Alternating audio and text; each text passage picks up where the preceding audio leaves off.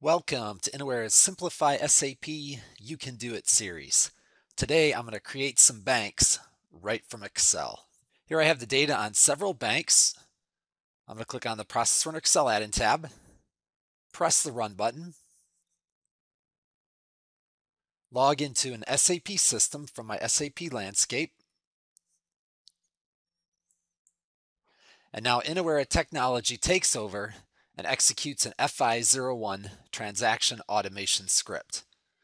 This is just a little run status. It's going to let me know how much SAP time is required, as well as time to write to the Excel spreadsheet. Now that this is finishing out, I'm just going to scroll over here. There we have the SAP messaging is written directly to the Excel spreadsheet. Let's just take a look at this first bank here, right in SAP. And there is my data. And then if I go to Extras, Management Data, there's today's date.